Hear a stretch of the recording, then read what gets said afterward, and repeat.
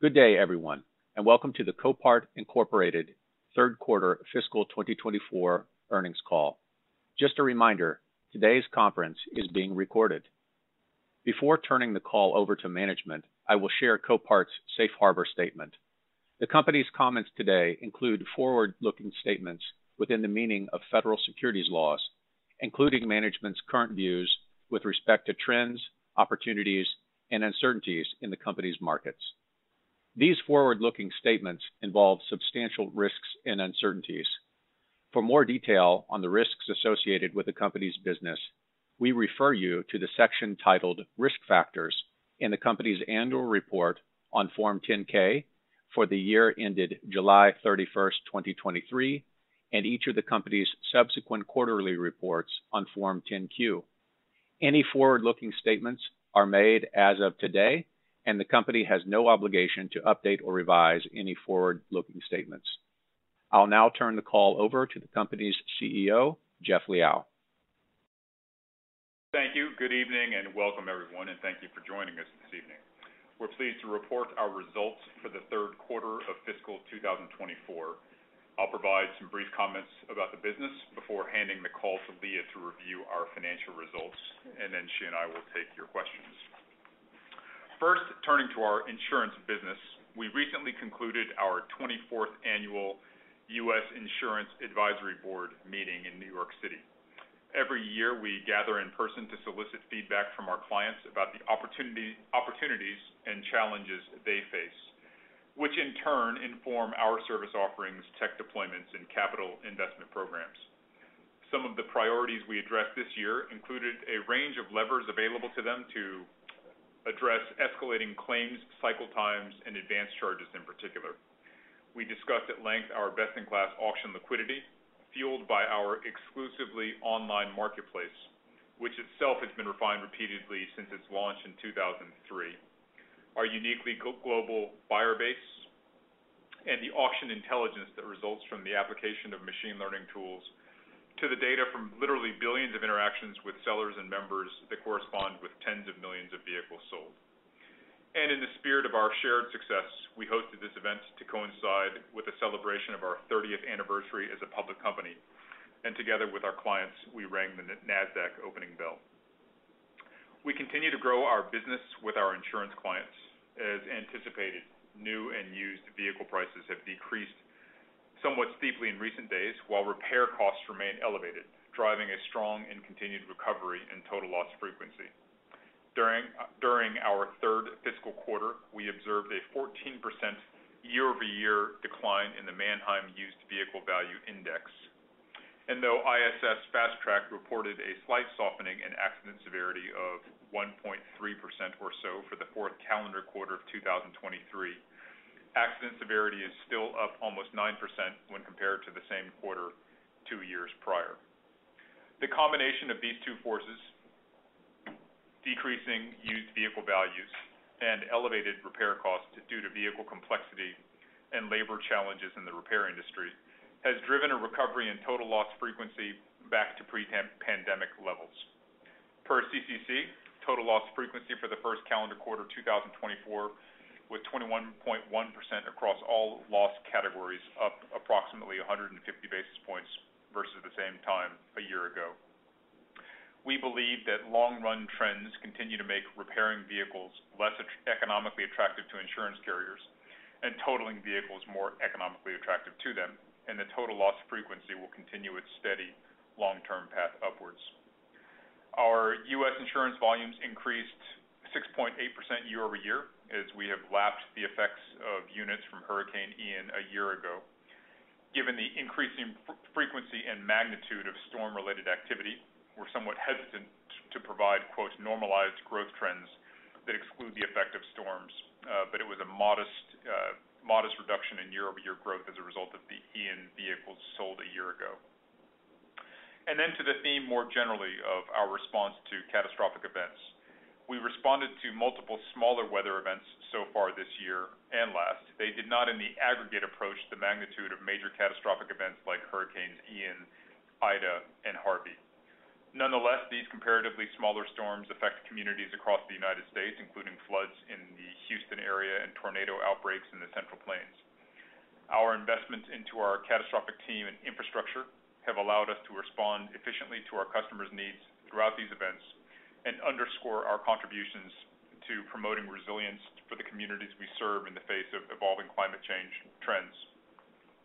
We note also that major research groups are predicting a serious storm season ahead, predicting as many as 31 named storms in 2024 and an increase of over 50% year over year. As a result, our focus remains on our proactive preparedness, investing in our teams on the ground, our logistics technology, our fleet of vehicles, and of course our dedicated acreage reserved for handling the peak capacity needs that come with major events. On a similar note, outside the United States, we're leveraging our catastrophic response capabilities to support our clients in southern Brazil and in the Persian Gulf, who continue to experience the effects of ongoing historical flooding. I'll pause for a minute on our non-insurance business as well. We continue to grow our Blue Car business, which serves our bank and finance, fleet, and rental segment partners. In the third fiscal quarter, we observed year-over-year growth of 23% to almost 24%. Likewise, our dealer sales volume, a combination of our Copart Dealer Services business unit and NPA, our power sports auction platform, increased unit volume sold by almost 18%. All told, our U.S. non-insurance automotive and dealer volume, excluding low value and wholesale units, increased 19% year over year. Our growth is the result of our commitment to customer service and our auction liquidity. With each additional vehicle we earn the right to sell, we increase the attractiveness of our auction platform to the world's automotive buyers, drawing still more members to our auctions and to the benefit of all of our sellers, new and old. I'll conclude with a brief reflection on our first 30 years as a publicly traded company. Perhaps the single most distinctive characteristic of Copart today is our investment horizon. Even as we celebrate our 30th anniversary, our minds quickly shift to the work ahead of us to ensure a prosperous celebration with our clients of our 40th, 50th, and 60th as well. We'll continue to invest, as we always have, in our people, our technology, and our real estate to deliver excellent results to our clients worldwide. And with that, I'll turn it over to Leah, our CFO. Thank you, Jeff. I'll begin with our third quarter sales trends. During the quarter, our global unit sales increased over 11%, including the modest benefit of the consolidation of Purple Wave, while inventory increased 4% from the year-ago period. This growth was a function of a partial recovery in total loss frequency and share gains. Focusing on our U.S. business, unit growth was over 9%, which reflected fee unit growth of over 9% and purchase unit growth of over 17%. Consignment or fee units continue to constitute the vast majority of our U.S. unit volume. Insurance unit volume increased about 7% year over year. As Jeff mentioned, our non-insurance unit volume growth has continued to outpace that of our insurance business. This volume growth substantially came from dealer units, which increased nearly 18%, and fleet, rental, and finance units, which increased over 23%. Inventory levels in the U.S. increased over 3% in the quarter and over 5% when excluding low value and CAT units. Turning to our international business, we saw unit growth of over 21%, with fee units increasing nearly 21% and purchase units increasing by over 24%. Our international business ended the quarter with inventory levels over 7% ahead of prior year. For the quarter, global ASPs declined by about 3% from the year-ago period, with U.S. insurance ASPs down less than 2% and international ASPs down about 5%. Overall, our ASPs continue to show resilience compared to the nearly 14% year-over-year decrease in the Manheim Used Vehicle Price Index. Turning to our financial results for the third quarter, global revenue increased to $1.13 billion, representing growth of over $105 million, or about 10%.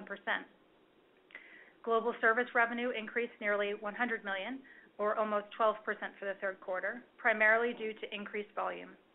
U.S. service revenue grew by over 10%, and international service revenue grew by nearly 22% for the quarter. Global purchased vehicle sales for the third quarter increased $6 million, or 3.5%, and global purchased vehicle gross profit increased by over $2 million, or over 17%. In the U.S., our purchased vehicle revenue was up nearly $7 million, or 8%, while gross profit increased less than $1 million, or almost 3%. This trend was primarily due to a mix shift towards lower ASP units in the U.S. Internationally, purchased vehicle revenue decreased by less than $1 million, or almost 1%, while gross profit increased by over $2 million, or about 29%. These results were primarily driven by significantly higher margins on purchased units in Germany.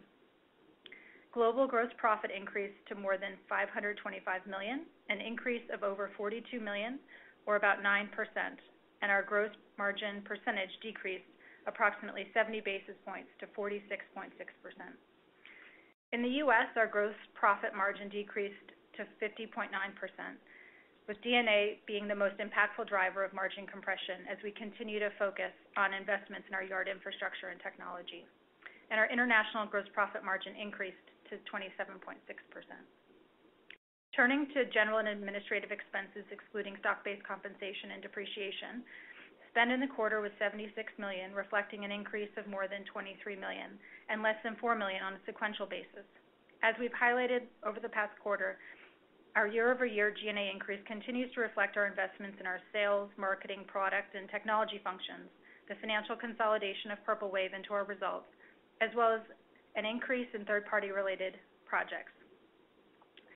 This increase includes 2 key system implementations, which we kicked off during the quarter relating to our finance and HR functions. We expect these investments will result in more scalable processes and systems and provide us with a greater operating leverage over the long term. Finally, GAAP operating income increased by over 4% to $437 million, and third quarter GAAP net income increased by over 9% to $382 million, or 39 cents per diluted common share. During the quarter, we benefited from over $18 million of incremental interest income as we have actively invested our cash into Treasury securities, as well as a lower effective tax rate of 19.1%. Turning to our capital structure, as of the end of April, we had $4.3 billion of liquidity, which is comprised of nearly $3.1 billion in cash and investments in held-to-maturity securities, and our capacity under our revolving credit facility of over $1.2 billion. We believe that our conservative capitalization is a distinct competitive advantage in our industry, empowering us to operate our business with a horizon that prioritizes long-term success for both ourselves and our clients. For the quarter, we generated operating cash flow of over $496 million and $408 million of free cash flow. Our capital expenditures in the quarter were about $88 million, with nearly all of our investments attributable to expanding our real estate and physical infrastructure to enhance capacity while simultaneously reducing our transportation costs and corresponding fuel consumption. As I've highlighted in the past, we expect our capital allocation strategy will enable Copart to focus entirely on delivering outstanding products and services. To further this objective, over the last 12 months, we have deployed over $540 million into our real estate portfolio, fleet, and technology. Today, our global portfolio of approximately 19,000 gross acres of outdoor vehicle storage, a robust fleet of transportation assets, and more than 2 decades of virtual auction technology development are the foundation of what truly differentiates Copart. And with that, Jeff and I would be happy to take some questions. Thank you. We will now be conducting a question and answer session. If you would like to ask a question, please press star 1 on your telephone keypad. A confirmation tone will indicate your line is in the question queue. You may press star 2 if you would like to remove your question from the queue. For participants using speaker equipment, it may be necessary to pick up your handset before pressing the star keys. One moment, please, while we poll for questions.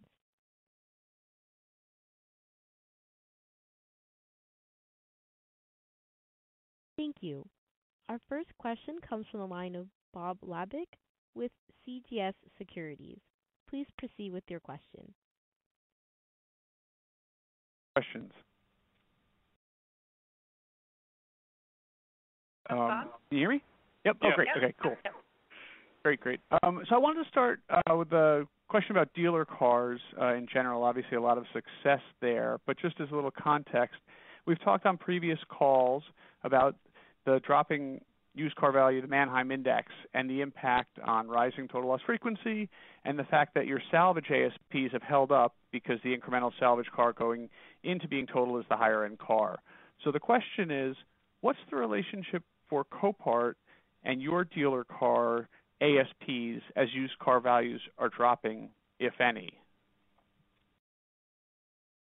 Bob, I think it's a fair question. I think there are the natural effects. I think every auto auction business will encounter conversion implications as well, right? As seller expectations begin to align better with current market conditions, conversion is very high in rising price environments, though by and large we don't generally experience those but for 2021-22 when we saw very rapid increases in used vehicle prices. That generally speaking is not the long-term trend.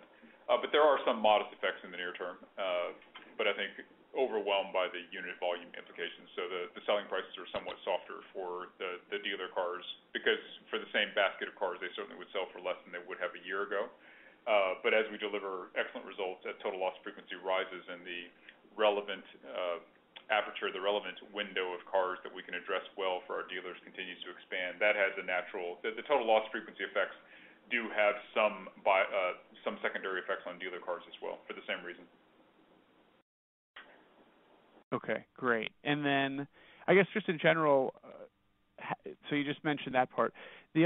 How are ASPs trending all else equal? In other words, if total loss frequency, or if Manheim was flat year over year right now, you guys have obviously pushed more into dealer. You've added arbitration and inspection at certain points. And have your ASPs, been going up over time, or what have been the trends if you were to level set kind of the Manheim index to Copart dealer ASPs? So, Bob, I think Manheim is down about 14% year over year. Our dealer units are down just a little over 5%. I think that's to Jeff's point. There is a mix shift going on within that population as we're adding higher value units. We aren't exposed to the same type of overall headwinds that the broader used vehicle index is because we're naturally growing into the higher ASP buckets. And Bob, I'd say in both directions. The Manheim used vehicle index, you followed us long enough to know, it's never been a perfectly linear predictor of outcomes at Copart auctions. I think over the very long haul, our ASP performance has generally outpaced Manheim for the reasons you mentioned a moment ago. Total loss frequency rising, improving the quality of cars that we sell, and our mix, our growth among the non-insurance segment doing the same, right? But even then, our prices have certainly decreased less than Manheim has over the same comparable period, but that misalignment of the two metrics has always been true. Got it. Okay, and the last one for me, and just finishing up on dealer car for now. You're obviously taking share. We don't see any other numbers as strong as that. So where is the growth coming from? Is it from physical auctions, or is it from like the wholesale market, meaning you're actually growing the auction market, so to speak? These cars weren't going to be auctioned before. They were just kind of by a wholesaler and behind the scenes, and you're getting those cars? Or where do you view the growth of your dealer cars most coming from? I think you accurately captured the universe of competitors for the vehicles that we sell. So the insurance world, I think is unique. But as for the cars we sell on behalf of other parties, they have many different outlets, and depending on who you're talking about, a dealer can certainly sell the car at his or her lot, can sell through the other online channels you're aware of, can sell at physical auction as well, and can sell to wholesalers who take principal positions in those vehicles. Financial institutions have a different set of possibilities afforded to them. They, by and large, don't hand sell, as you know. Rental car companies, in some cases, operate their own quasi-retail sites from which they sell vehicles directly. Some will use the other major auction houses you're aware of. So the competitive landscape is multidimensional for our non-insurance cars for sure. And I think we are competing effectively, but against different folks for different types of sellers. Okay, super. Thanks so much. Thanks, Bob. Thank you. Our next question comes from the line of Chris Bottiglieri with BNP Paribas. Please proceed with your question. Hey, thanks. Perfect. Thanks for taking my question. Two high-level questions for you. I'll start with the first one. So, Jeff, in the past, you've talked about how much higher total loss rates could be if insurers had full access to end-to-end access to data. So I'm curious, just given some of the advancements in AI, like you spoke to that conference, and some of the more recent executive hires, like how much closer are you on that path to better monetizing that data and driving better total loss rate decisions? Yeah, a great question. I think we're still in, perhaps to provide some additional context on historical commentary on this front. We think there is the historical trend of total loss frequency increasing over time will assuredly continue over the long haul. Total loss frequency in 1980 was 4%. 10 years later, it was 5% in 1990, and today it's 21. Right. So I think there's a pretty clear monotonic increase of total loss frequency over the long haul that we continue to observe. As for a snapshot today, we note very different total loss practices across even insurance companies, even for like vehicles. And so the dispersion of practices today indicates that there are insurance companies who are leaving money on the table by repairing cars they arguably shouldn't, in the form of certainly delayed and extended rental car rentals they're paying for, as well as the repairs and the supplements themselves. And as you noted, we have offered and continue to offer a range of tools to them to allow them to expedite their decision-making, to make total loss decisions faster, and to make total loss decisions better. But as for true full integration of those tools, truly individual car total loss decisions, as opposed to general rules of thumb, right? It's easier for any insurance company to say, if the repair estimate exceeds X percent of the intact value, you total it. If it is less than that, you don't. But in practice, you're actually better off making individual vehicle decisions. But as for the industry overall, that more enlightened, data-informed decision early, I think there remains tremendous potential on that front. So besides the historical trend lifting total loss frequency overall up, even snapshot today, if circumstances were never to change, if market circumstances were never to change, there still remains abundant opportunity to make decisions better and faster for insurance companies. Gotcha. I think it's really helpful. And then my second big picture question is on international mix. I think it's been a couple of years since you commented where that sits. I think last I recall was 50 to 55%. I just think given the lack of global vehicle production, I would think emerging markets, international buyers probably face even tighter supply than we face here in the U.S. So just curious if that's caused any shift in demand towards international, if you've seen that in your business at all. Yes, I think the international buyer with each passing year becomes a more prominent and more important portion of our member base and buyer base. And during our meeting with our insurance clients, we underscored for them and quantified for them just how important they were. I think it's safe to say that, but for the very lowest value vehicles that aren't even towed 100 miles, to say nothing of being brought overseas to Eastern Europe or to South America, but for those vehicles, international bidders are instrumental in driving the value of every car sold at Copart. So they today speak for a majority of the value of U.S. auctions, literally as buyers. And by the time you incorporate those international bidding activity for cars they buy, or for cars for which they are the push bid, meaning the second high bid, which in some intellectual respect really dictates the selling price of the car, or participates at the auction itself, driving further bidding activity, that's approaching 90% of the cars we sell. Right? The international buyer is instrumental, and we'll make it a point to better highlight that on subsequent calls as well. But they are incredibly important and more important today than they were 5 years ago, and they will be more important 5 years from now than they are today. Well, that's high. Thanks so much for that explanation. Thanks, Jeff. Take care. Yeah, thanks, Reed.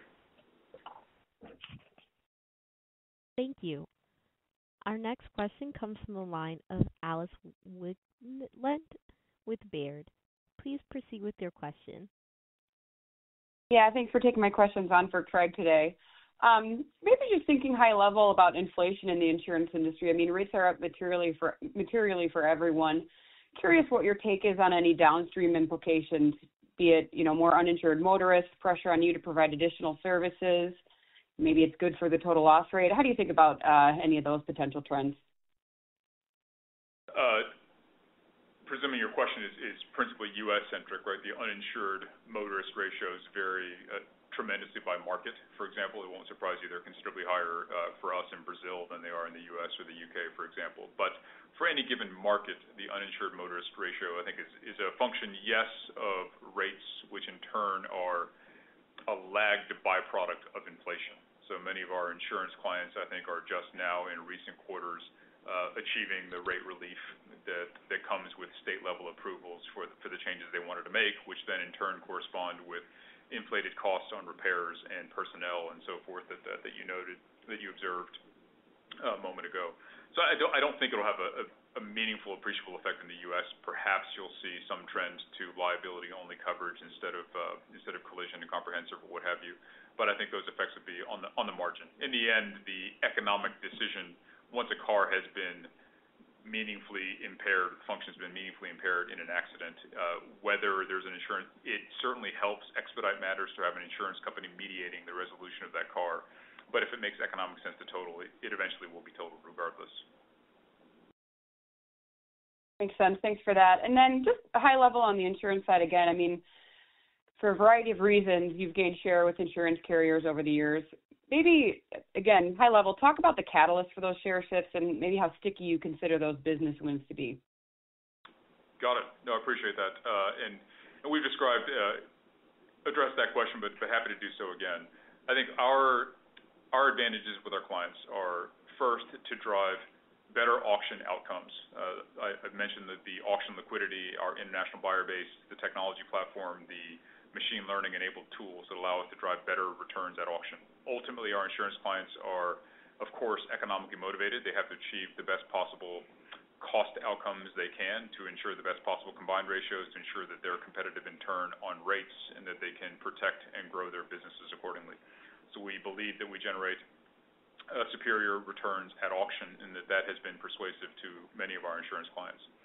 The second element of what we do is to manage cars quickly. Cycle times are, by their nature, very positively correlated with costs for insurance companies, in particular on the front end. So our ability to retrieve vehicles quickly reduces their advance charges. It would surprise you how many cars that are very clearly eventually bound for a total loss auction like Copart are nonetheless subject to $2,000, $3,000 of advance charges, teardowns and estimates and partial repairs or what have you before the car is ultimately disposed of. So our ability to help insurance companies to reduce those front-end cycle times is very economically meaningful to them as well. We've talked before about catastrophic events. Memories in some cases are short, sometimes long, but we distinguish ourselves in a moment of crisis. The storms like Harvey, Ian, and Ida are acute cost events and perhaps more importantly, acute policyholder service events for the insurance companies as well. So our ability to support them, to support the communities, to be their ambassadors effectively on the ground in places like Florida and the Northeast, in turn equipped by the land we've acquired, literally hundreds of acres of idle capacity that stands ready to serve them in a storm, as well as the communications technology, our own fleet of vehicles, our Copart catastrophic response team, the folks that we deploy upon a moment's notice, that's distinctive as well. So those are, I've talked about a few other elements, but those are three meaningful ones. As to durability, in general, when we are able to earn the trust of our clients, we run through walls to preserve that over the long haul. So in general, those relationships have proven durable, but we never take it for granted. We wake up each morning committed to delivering better today than we did yesterday, this year than we did the year before. So it has been durable in the past, but we never assume it will be forever. We'll make sure that we earn the right to serve them with each passing year. Great. Thanks for that overview, Jeff. And then if I may, one more, just switching gears to Purple Wave, maybe just update us with a little more detail on how things have progressed there now with a couple quarters of that partnership underway. What are the biggest areas of opportunity you're seeing, and maybe what are some of the key trends in that market that you're observing so far? Sure. Purple Wave, we're delighted to have Aaron and Susie and the team on board. I think we noted that last quarter as well. They continue to grow GMV very well year over year. The growth opportunities for them include both geographic expansion. Certainly they were, at the time of our investment in Purple Wave, principally Central Time Zone oriented, but they continue to expand their footprint from there. Aaron and Susie have done an extraordinary job building what they would call the community of buyers and sellers at Purple Wave, and they continue to invest in their capabilities there. So even within the markets in which they're currently participating, there remain growth opportunities to bring on new sellers to bring on additional equipment for existing sellers. So I think it's across the board. They are still early enough in their journey, and we are early enough in our journey with them. There remain growth levers across all of those dimensions, and frankly, the key management challenge, the key leadership challenge for Aaron and Susie is to figure out how to prioritize among them. But the growth trends have been very promising there. Great. That's it for me. Thank you. Thank you. Thank you. Our next question comes from the line of Bret Jordan with Jefferies. Please proceed with your question. Hey, good evening, guys. Hey, Brett.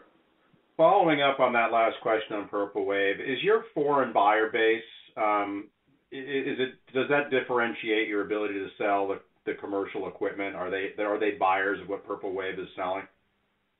Yeah, that's a good question, and I probably would draw a distinction still between the commercial, because we do sell a lot of commercial equipment, box trucks, construction equipment, agricultural equipment, and the like from Copart proper, which is by and large the result of our serving insurance companies that have as part of their book of their portfolio a number of assets of that type. So we sell many assets on their behalf, and certainly for them, the international buyer is deeply relevant.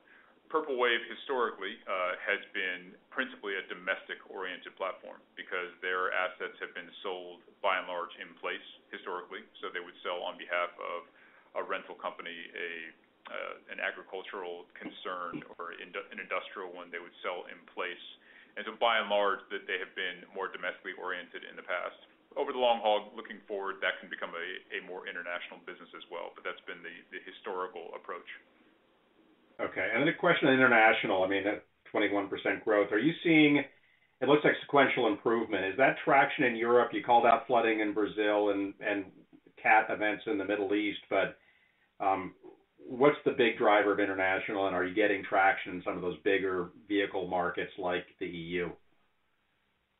A fair question. I think we're experiencing growth in international, as you know, Brett. It's such a all-inclusive notion, and life is quite a bit more complicated than that. But we have grown in all of our major countries, or certainly from memory, in Canada, in Brazil, in the UK, in the Middle East for that matter, and in Germany and Spain as well. So for different reasons, though, in the UK, I think it is, for example, total loss frequency and the like. In Brazil, it's that as well. There's certainly some early flood activity there. But the international arena growing for a combination of total loss frequency, market penetration, as you noted a moment ago, not a step function change, but meaningful growth across these countries. Great. Thank you.